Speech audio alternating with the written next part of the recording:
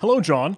Quick background here. My friend, boss, coworker, arch nemesis was sent an email from one of their trusted contacts that said, "Hello, important information for you. Please see the attachment. Password UJY55. Thanks and take care." What an ironic ending. He was, of course, later confirmed to have been compromised. Defender identified some kind of Trojan and stopped my friendly coworker boss nemesis from destroying his computer. Attached is the file if you'd like to investigate. Thanks and take care. Lauren. In this video, we are going to take a look at that attached file. We're going to explore what compromised her boss's computer and get to know how this all happened. This is going to be a maldoc file or a malicious document. A malicious Microsoft Word document comes with Microsoft Office, and with that said, we are going to be exploring and taking apart some obfuscated scripting language code, stuff that will naturally inherently run on Microsoft Windows as a target operating system with some scripting language stuff so that you can more easily read and understand the source code,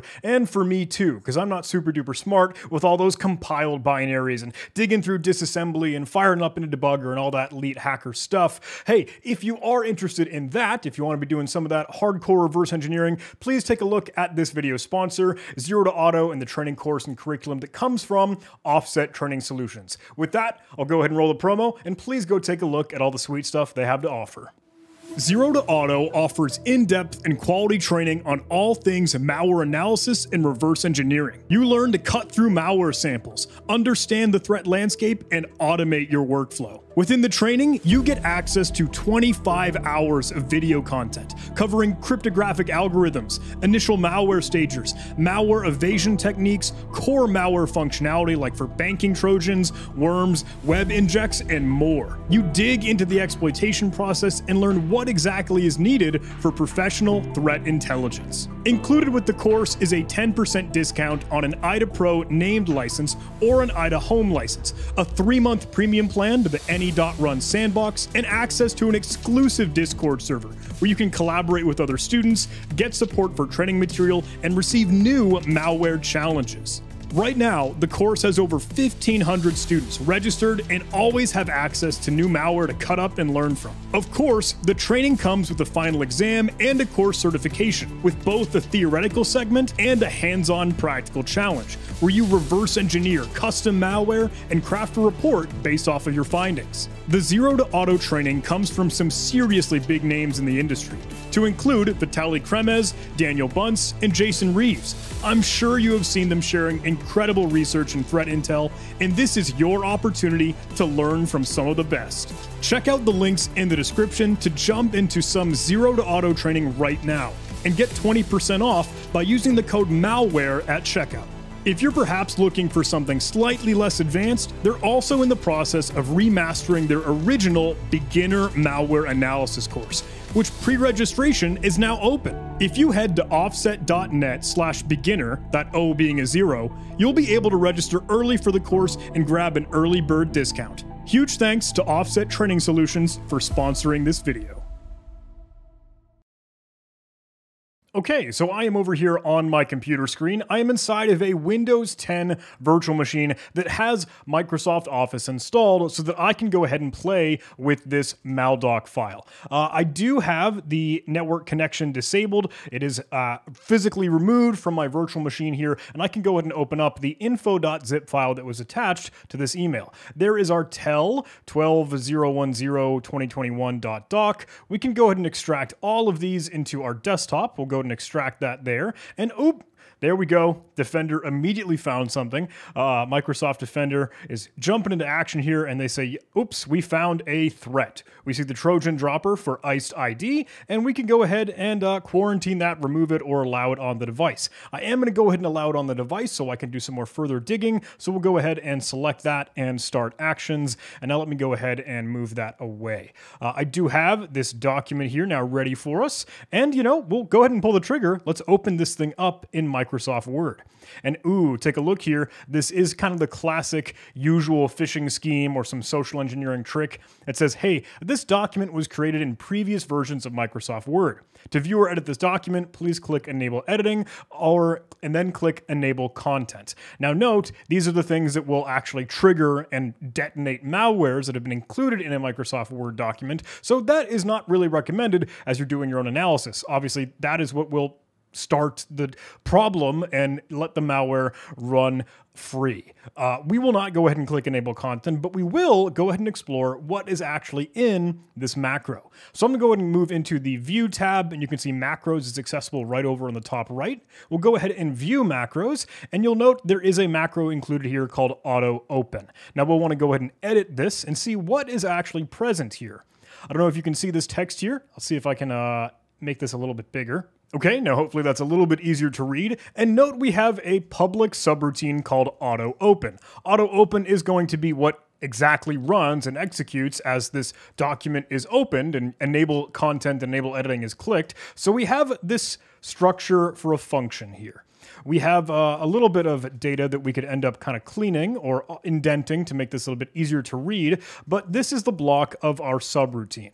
We define a variable YouTube POW set to string reverse of this document.text, pass in the argument keywords. Following that, we end up using a with little context manager. With the active document, let's go ahead and save as. Given a file name set to YouTube POW, the value returned from setting this variable above, specifying a file format set to 2. We don't really exactly need to care about what that might be. I'm going to assume maybe plain text or ASCII. And then once we're done with that with block, we specify this document.s with an empty string and YouTube POW passed in as arguments to presumably another subroutine. So first of all, we need to figure out what is happening at the very, very first line. We have YouTube POW being defined to the reverse string of this document.text1 of keywords. Now, the question is, what is text1? And you might be able to click around a little bit more in exploring what the macros will show you in the Microsoft Visual Basic for Applications editor. You can see references to normal. Here's our main module, and the Microsoft Word objects just up top here will include the this document settings. Now, if I double click on this, you'll notice, it changes what's available in our editor. If we clean this up just a little bit so we can make some sense of it, we do have some functions that are defined.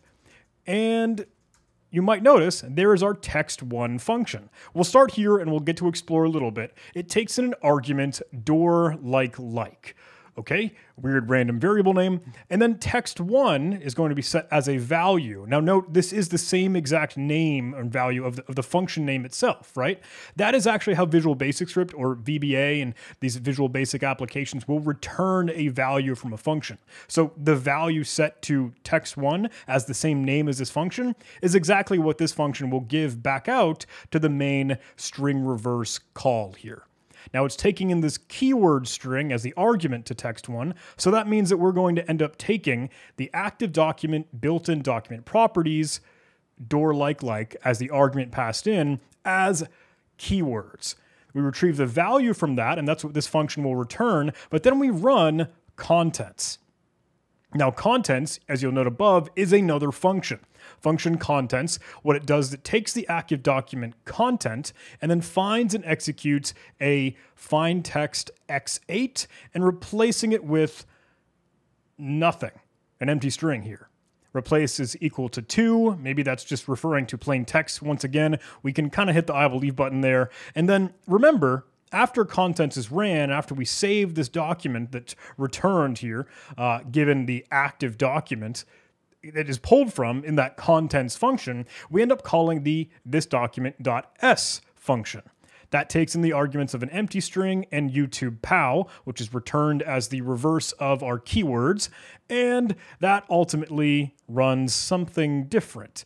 It takes in arguments like load and Carol next love, and then it creates an object. This is going to end up being, hey, some quick little Windows internals object. And I might be saying the right words there, the wrong words there, and that, hey, it's an ActiveX object or some of the things that allow you to dig into other capabilities and functionality of Windows and a lot of those scripting languages. We run text1 based off of, retrieving our properties.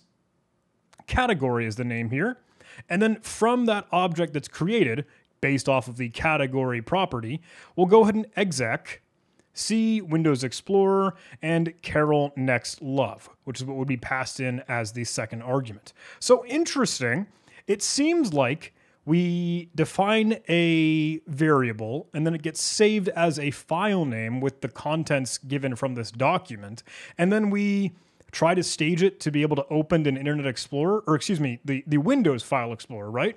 So let's explore this. Let's go see how we might be able to determine, hey, we've got this document text that we were able to track down, but now we need to find the built-in document properties. Well, these are things that you'll actually be able to retrieve within Microsoft Word. If you go check out the File tab and you select Info, it shows you some of the properties. Might be a little bit interesting here. You see some size, page length, words included. Words is a little bit interesting because that's not what we saw from just the front of it. And then tags is ath.eklwopeckle. Weird. Author is this, last modified by that.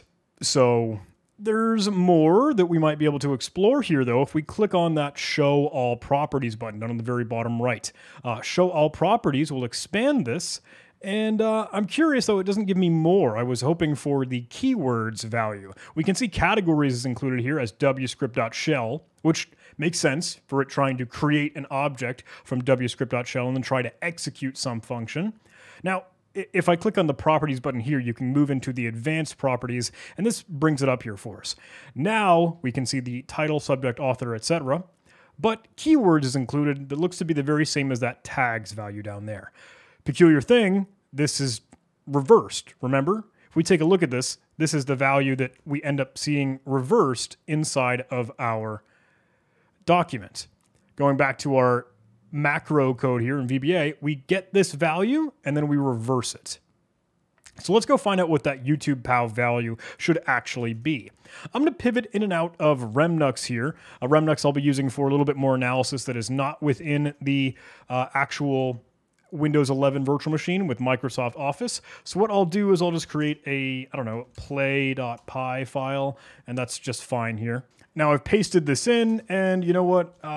We don't really need to do this with a Python script. You could do this in like Bash or literally anything, pipe it to Rev. But if we were just go ahead and print this out as a string, and then let's reverse it. We'll go ahead and use the square braces to go ahead and slice, but we'll use no beginning or end of it, and we'll set the iterator or the step to be -1. That will go ahead and reverse that string for me here. Now if I move that into my terminal, I can go ahead and run that, and you can see, ooh, there's our value like_powlike.hta. HTA being a hypertext application, or one of those, Microsoft Windows willingly going to execute some code that it will just run with any user clicking on the link or opening it through the Windows File Explorer. So this will be the true file name that this thing saves as. We should go ahead and actually maybe create our own like_powlike.hta file, and then we'll go ahead and see what the contents might actually be. Remember, YouTube POW, that variable is now set to like_powlike.hta, but the actual contents that we end up saving as are all the contents of our active document. But don't forget, from our previous contents function that ran, what we do is we take the active document content and then we replace all of those x8 values that might be potentially there with an empty string. It just removes them all. It just deletes them. So why don't we go see what in our active document might actually be included here? You might remember, well, it's pretty dull. It's pretty boring. There's really nothing here other than this phishing lure. Oh, sorry, I don't know why my screen might glitch out when trying to full screen. But note, if I were to try and select everything or hit Control A on my keyboard to select, hey, there's more than just the image here. You could probably see it pretty well. Maybe this is just text that happens to be white. If I change this color to red, yeah, there's a lot of noise and nonsense here, or even black, whatever we end up doing here. This is the value that we would want to copy and paste. So let me go bring that into our other Remnux virtual machine. And will it let me here? Oh, I'm not sure. Here we go. Slap it in just like this. And note, this has all of those x8 values. a little bit of a mess here, but we can clean this up, right? We can just use that find and replace functionality and find all of the X8 values and replace them with nothing. I'm going to hit Control-Alt-Enter on my keyboard to go ahead and find and replace everything within Sublime Text. And now we have a little bit more readable HTA style syntax. Noted it is starting with an HTML file and a whole lot of nonsense that we can dive into. So let's save this. We'll call this, I suppose, original, or we can just leave it as the current file name, and then let's start to modify it, because I would like to make this a little bit easier to read. So what I'm going to end up doing is just firing up a web browser and probably going to like, oh, some cheesy HTML beautify online. Here's one HTML viewer, beautify HTML. Give me that. Thank you. Looking good. Let me go ahead and set that syntax to HTML within our Sublime Text editor here. And now we have a little bit more thing to read. Check it out. You'll notice that we start with HTML as the normal HTA syntax and structure. We define some elements as like regular paragraphs, but they all have unique ID values and the same sort of variable naming as our macro. Door like girl, Dow girl Dow, next love love, and some weird stuff. Okay, so next love love just looks to be the alphabet. I'm assuming Dow girl Dow is just base 64. Oh, but there's some weird stuff in there. You can see there's hyphens there. And then we have other JavaScript functions that are defined here. So like tube door is going to be a new ActiveX object of the argument. So that's worthwhile to note. How often do we run this? What? We don't. That is not executed. At least in here, at least on that stage. That's kind of weird. Load down next. Oh, load down next is going to end up getting an element by an ID value. And getting the actual text of it. So when in later functions we use that function load down next to get an ID, that's our next love love. Here's our alphabet, right? So that's pulling that with door pow next as our variable. We have like set to an empty string. Other functions here, carol like, returning a cha, that's kind of odd. I don't know why it just prepends that there. Do we ever run this function? No, not in this stage. Okay, so let's see what we might be able to dive into within this function. We have some other variables that are defined, and then it looks like it uses some regular expressions to be able to replace content as needed, and then do some oddball math. Okay. I don't exactly want to bother trying to reverse engineer this and, see what happens where and when, but truthfully, we probably don't have to. We might be able to finagle this and just let it go ahead and, I don't know, display this out, like, rather than go ahead and eval, because one of these functions, as you can see up here, door like girl is simply eval. So where do we call door like girl? Oh, we use it down here in the function door pow carol. Load down next is what's going to be retrieving that value, so it gets the eval string.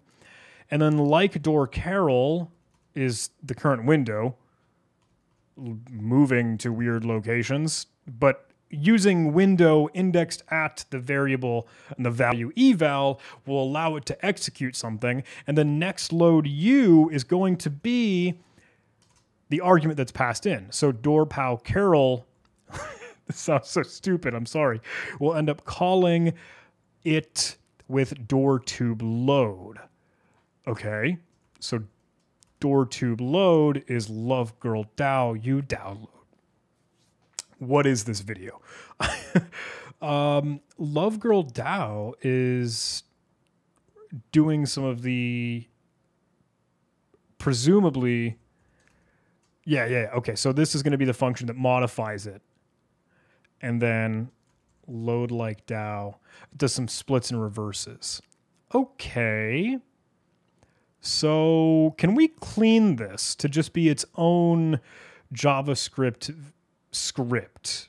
Like just regularly run stuff. So let's say cleaned JavaScript, maybe, .js. So we know that our alphabet over here And let me turn word wrap on so we can see that a little bit better. Where did we put our value of next love love? We put that here.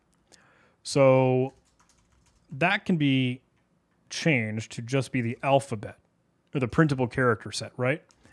Let's grab all of those and put them where door pound next was, I believe, right? And then we need, oh God. Next love love is good. What else do we do with door like girl? Remember, that's eval. Okay, so we can just replace that there. And honestly, because that just returns it, we can just put the string eval, right? So that can go away. And now we have Dow girl Dow as this weird random data. Let's just set that as a string. I'm getting some weird, horrific syntax highlighting because of all of our HTML crap. So let's try and nerf these. And that was called, oh goodness, what now? Dow girl Dow? Yeah. So var Dow girl Dow can equal all of that. Looking good? So we don't need to do load down next anymore because now we have those variables present, pulling them in. And that's all that we end up pulling here for the rest of this code. Okay, so Dow girl Dow will be split, and then we end up taking some door tube load. I'm sorry, I don't know if this is making sense to you, but it is to me because we are just rearranging these variable names despite being whatever they are. We're just kind of cutting it up so that we can grab what we need. Now, the other things that are ran here, like these functions that are defined up here, we don't need to use eval to actually detonate this thing. And you know what? Let's try and remove some of these scripts. What does like door Carol do? Oh, that's the one that is the window. So we don't need to close the window in this case, but it would have tried to close the window, right, had this been a natural W script or HTA file that goes ahead and detonates.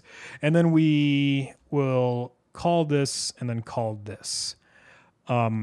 Door that is going to run eval in its current state, and let's remove these script tags because they aren't exactly necessary. Oh shoot, is this Visual Basic script? Yeah, so not JavaScript. I wrote the wrong thing. But wait, that's weird. The rest of it was JavaScript. It just like switches in and out of those different languages. I don't know if I like that. Anyway, we can clean the rest of this. And some of these will have a little bit more indentation to them. Oh God, I ruined everything. Yeah, whatever. I'm fine with that. This is all because it needs to be indented. Sure. I'm good. I believe it. I trust it. I think we have everything cut up. We just need to make sure that we don't actually detonate this by using eval. We want to actually just go ahead and use something like console.log or wscript.echo.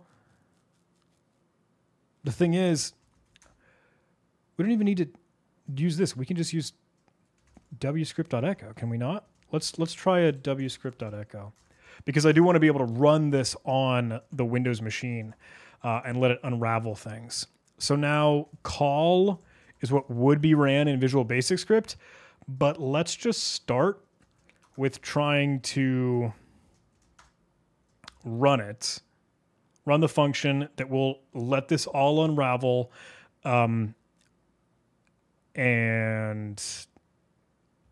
yeah, that's it. It's going to echo its own within this function, so maybe we can trust it. Should we try it? Let's go experiment. Let's go play. I'm going to go over to my Windows 10 box, and let's create a new Notepad file. We'll just call it like test.js. Perfect. Okay, now I'm going to go ahead and I want to open that. I don't have the terminal. I don't have like Windows terminal because I'm on Windows 10, but let's move into the desktop. Let's go ahead and run Notepad on test.js, fire that thing up, and let's paste in all of this crappy code here. And now fingers crossed, let's run test.js. Oh, something broke.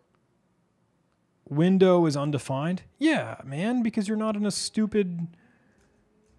Where did you even get window from? Is window in here? Oh, yeah, it is. I'm sorry. I guess we don't really need that. Those are the only things that it would try to run with.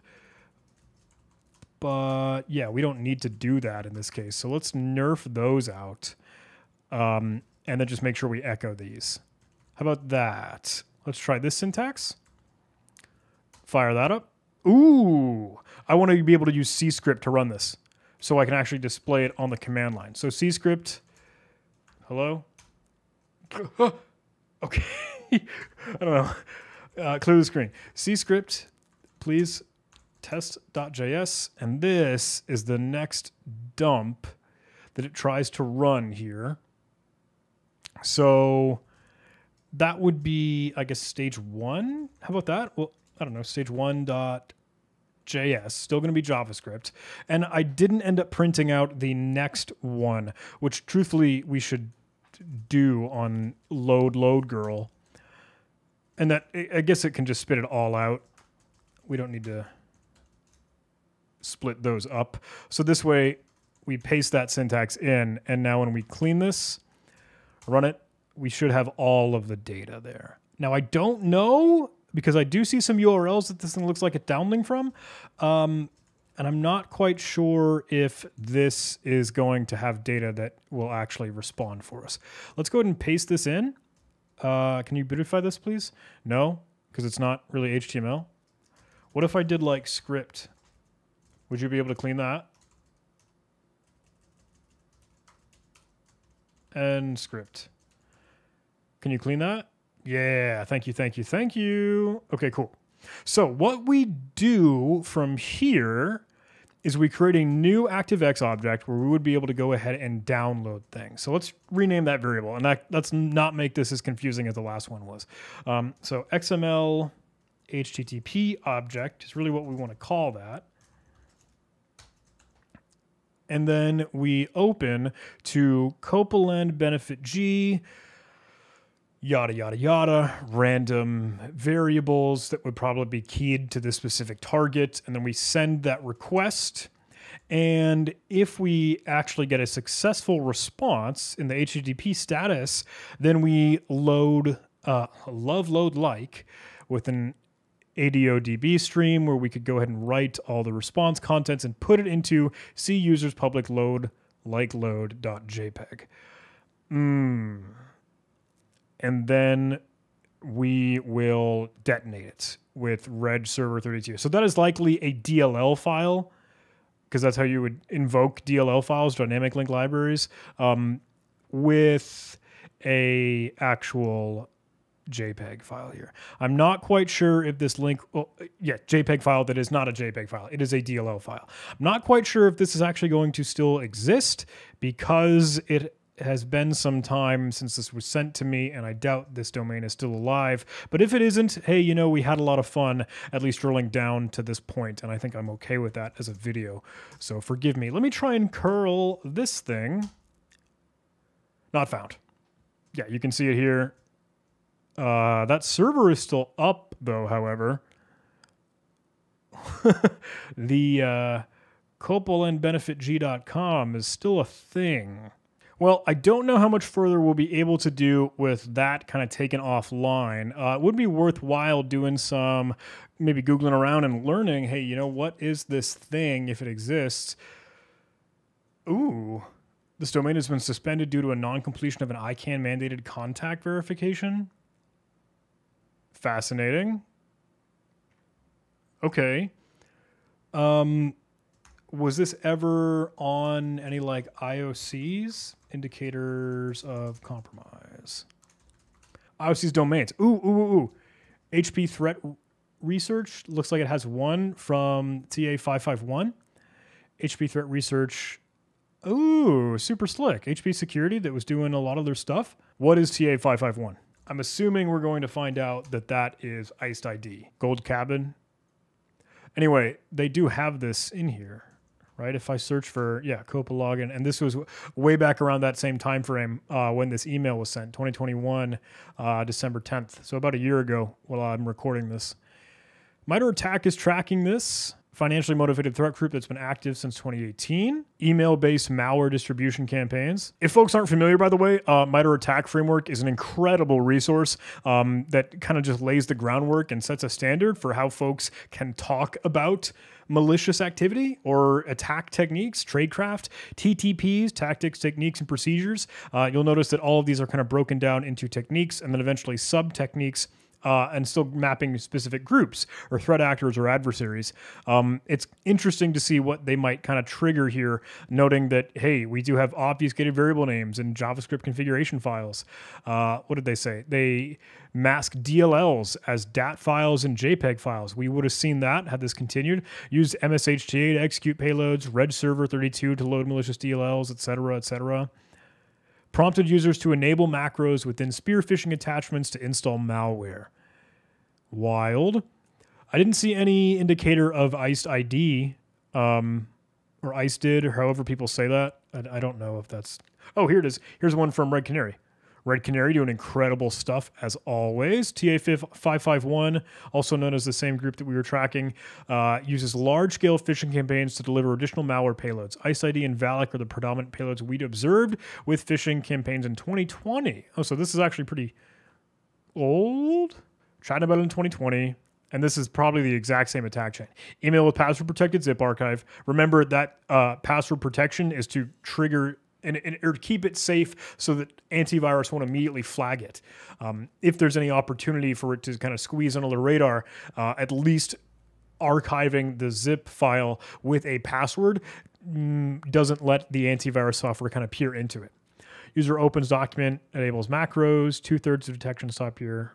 Yep. Okay, so those are options that you might be able to block or stop the kill chain here. Network connection to download next stage DLL installer, and that would be what we would have continued on down the road for. DLL installer to execute follow-on payload with Reg Server 32. Second stage payload would be ersnif, zload, or Valak, IcedID, or Quackbot, or Qbot there.